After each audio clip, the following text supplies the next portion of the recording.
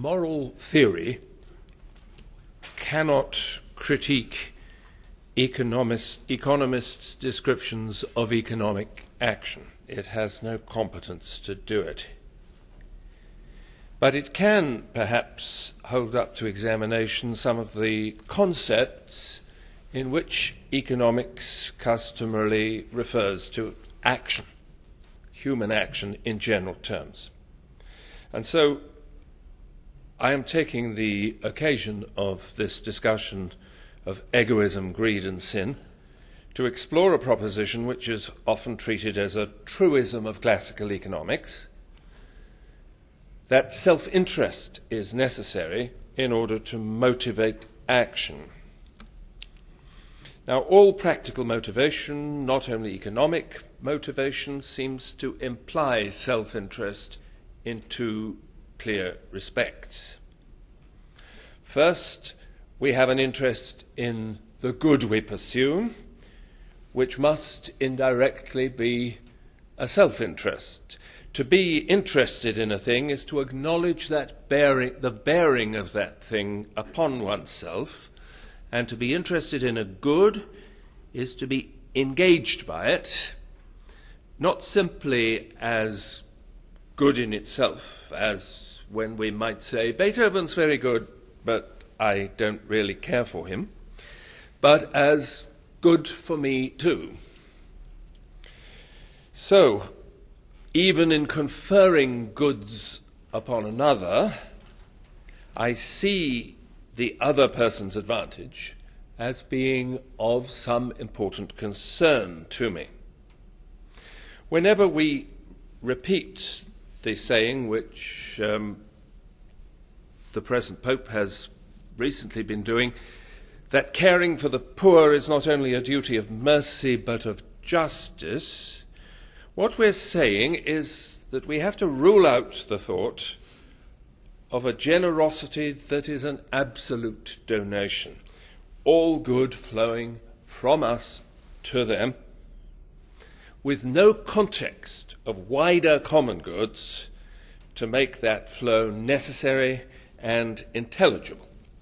Justice is a good in which we too are inevitably interested. So we have, as it were, the self-interest of the me too, not me alone, but me like everybody else involved in the good. And then in the second place, we have an interest in the exercise of our own agency. And agency is incurably self-reflective. We cannot act thoughtfully and considerately without caring about doing so. Augustine frequently observes that to love a thing is also to love our love for it. What we strive for is also something we are to become in relation to. So in striving, we strive also for ourselves. Now, these two reflexive forms of self-interest, which are more or less inherent in decision and action, are not, obviously enough, a sufficient condition for decision and action. There must also be an object of decision and action. They are also not what is normally meant by self-interest in the discussion of economics.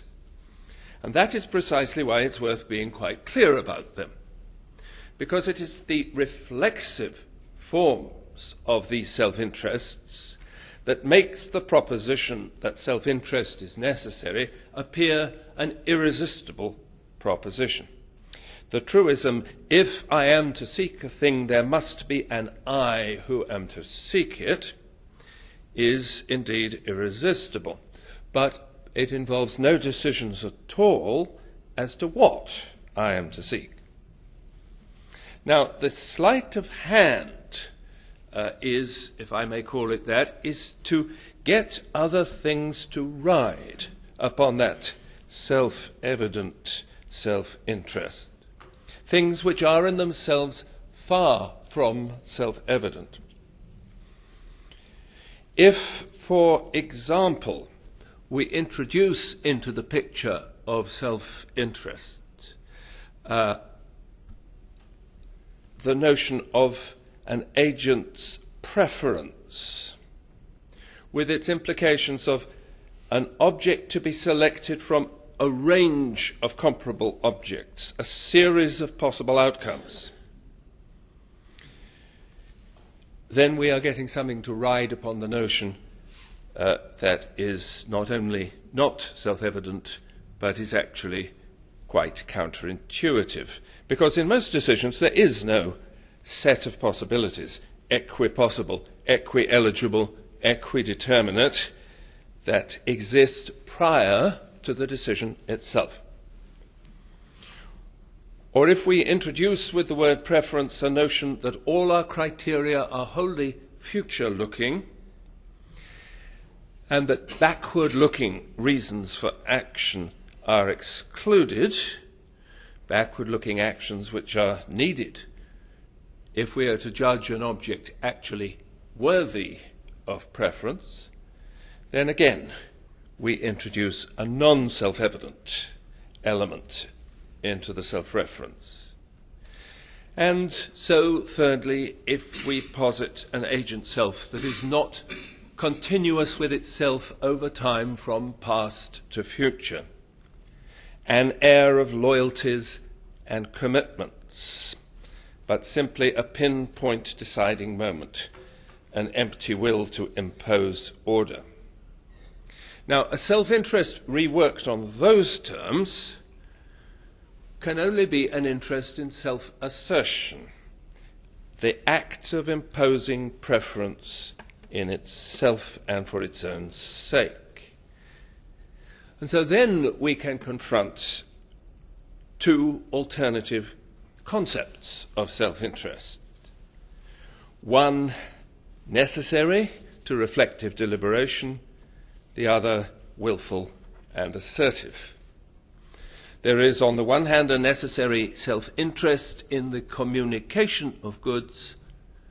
There is, on the other, a willful self-interest in competition for goods.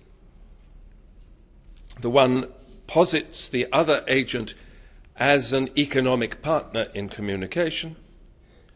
The other posits the other economic agent as a rival.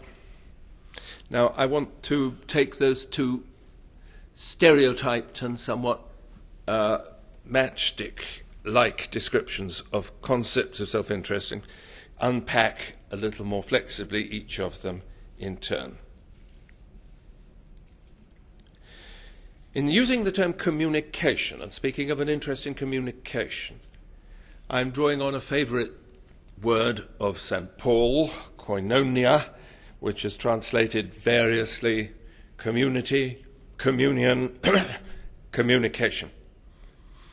To communicate is to hold something in common, to make it a common possession, to treat it as ours rather than as either yours or mine. The partners to a communication form a community, a we, in relation to some object that they share, which may be a material good, so that communication is charitable giving or alms, or maybe something else. The Church is supremely called the communication of the Holy Spirit, and the shared Spirit is the ground for sharing everything else in the Spirit. Now, this term communication had a particularly important resonance for the 14th century English scholastic John Wycliffe, whom I used to annoy my Oxford colleagues horribly by referring to regularly as the greatest figure ever to do theology at Oxford, because, of course, none of them had read anything of him. Wycliffe drew from this idea a distinctive idea of lordship, dominium, which did not depend on property. Property was, he said, lordship without communication on equal terms. It was what we might call absolute property. That is, the the possession of something with no attendant obligation to anyone else in respect of something that was one's own. But God's own lordship was not exercised by keeping his own to himself. It was exercised, Wycliffe insisted, by communication. Nothing was more characteristic of God than, he said, to lend. Not to give away, because God cannot alienate his lordship of any created thing, but bringing human beings into fellowship with him in the disposition of all that he had made. And God had done this universally, sharing creation as a whole with mankind as a whole, and that is why we can have an interest in anything whatever. But that interest depends on a responsiveness to the original divine communication. So in Wycliffe's most famously controversial thesis, any and every righteous man is lord of the whole sense-perceptible world. And in receiving anything, we receive the whole world with it.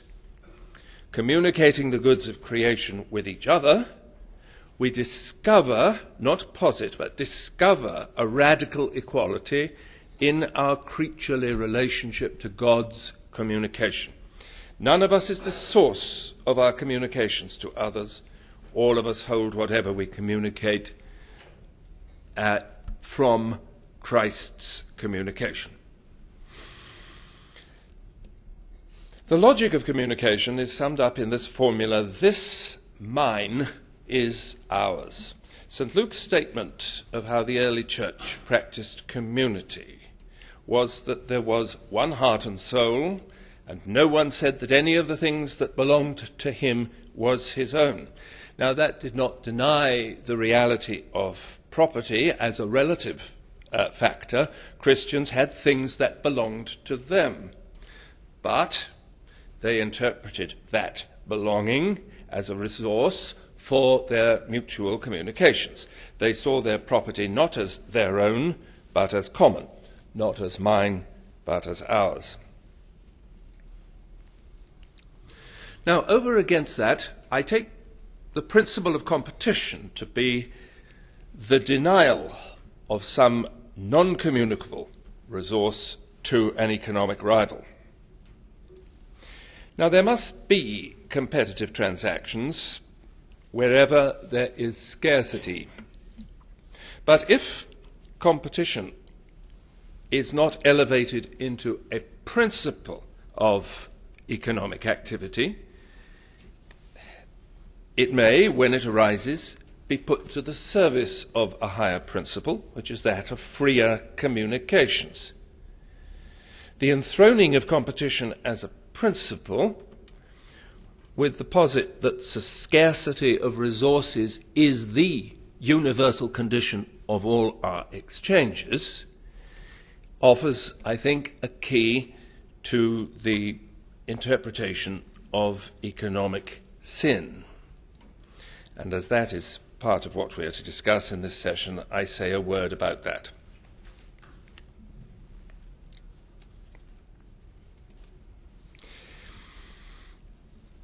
We sometimes think of economic sin as simply greed or excessive consumption. And we point out, as was pointed out very well yesterday, that though every living thing has an interest in consuming what it needs for its life, it has no interest at all in indefinite consumption. And excesses of consumption can militate against sustaining life. This is perfectly true. What it does not say, however, is that the wide scope of economic sin beyond the bounds of consumption and the problem of sin as accumulation or acquisition. The scholastic distinction between the two powers of property, consumption and disposal, has the virtue at least of reminding us that there are temptations in more than one direction at this point.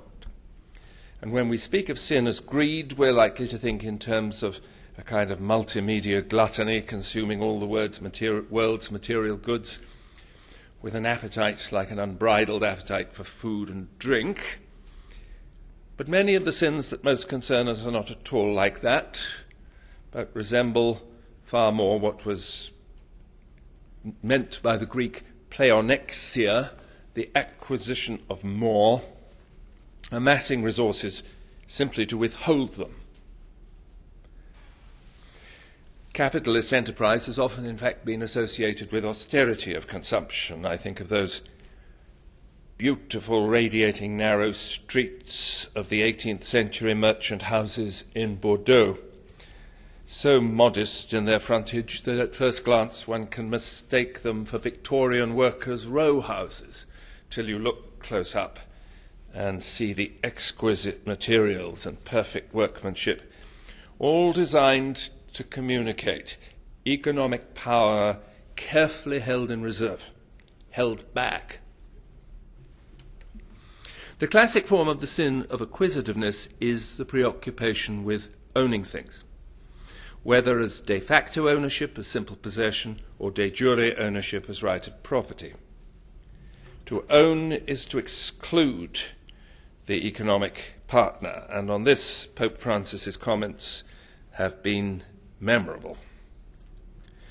For some goods, exclusion serves a necessary intermediate function. Material goods, quantitatively limited, dispersed when they're shared, require some accumulation as a condition for sharing them effectively, whether by gift or exchange. But not all, and not the most important communications, require ownership, and many are likely to be hindered by it. I claim and confer no ownership whatever in the thoughts I am so freely distributing to you in the course of these remarks. A nurse who cares for the sick, a householder who gives a meal to a mendicant friar, these make no transfer of ownership.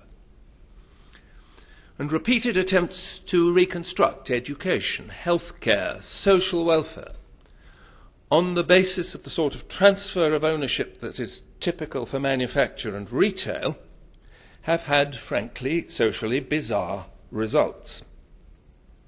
And as the scope of ownership is not universal, so neither is the scope of exchange. Exchange serves the communication of consumable and material goods, the relative value of which is capable of meaningful monetary quantification. Money floats on the choppy sea of social conditions, which are, in the end, simply an aspect of mortality. And prominent in the teaching of Jesus is the parable of the rich fool who did not realize the limits that mortality set upon the power to exchange and consume. Cultural, spiritual goods, which cannot be priced with any exactness and typically take generations to mature, do need other models of social communication. And, for example, endowment, which will simply have to have a place in any developed economy which is thinking over the longer term. Augustine liked to quote a line from an ancient comedy: "You all want to buy cheap and sell dear." Is that the whole truth of markets? Well, a second-hand book dealer the other day refused to buy from me because he wasn't certain how valuable my book was. And he said this: "I wouldn't want to offer you £5 and possibly cheat you." An elegant excuse, perhaps, but quite a plausible one, because he wanted to buy something he could sell with a comfortable markup. That's his business, isn't it? But it's also his business not to want a hugely disproportionate profit by accident that perhaps puts a question mark by his judgment. Exchange is a social matter. It's conducted in a community of buyers and sellers. Mutual trust and reliable judgment count for a great deal. My dealer had his standing to maintain. And that was his real economic interest at that point. He didn't want it getting around that he'd ripped me off by 1,000%.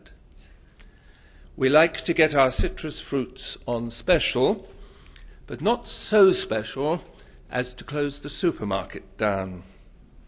We've an interest in doing just as well as the market can bear, but not better, for we have a real long-term interest in the stability of economic communications. We want to have trading partners who can survive. And deeper still, we have a real long-term interest in justice pervading economic as well as other spheres of activity. And when we encounter people who do not identify with those wants, we come to the conclusion that they're making a serious mistake about the nature of economic activity as such, about their own economic interests, and about their own humanity and its wider conditions of flourishing.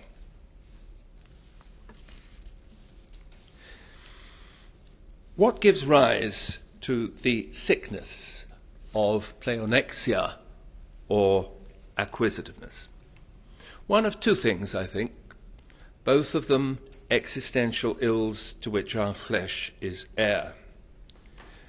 One is the indeterminacy of danger, which presents itself to us as a diffuse and generalized anxiety. The other is the indeterminacy of agency, which presents itself to us as a diffuse and generalized ambition, without a definite place in the world or a definite project.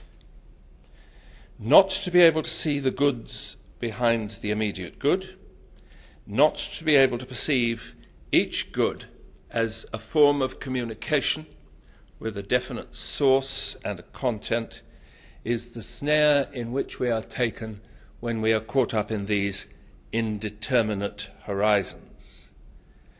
The communicative potential of each good can only be laid hold of as we receive the great communication offered to us by God with himself and with one another.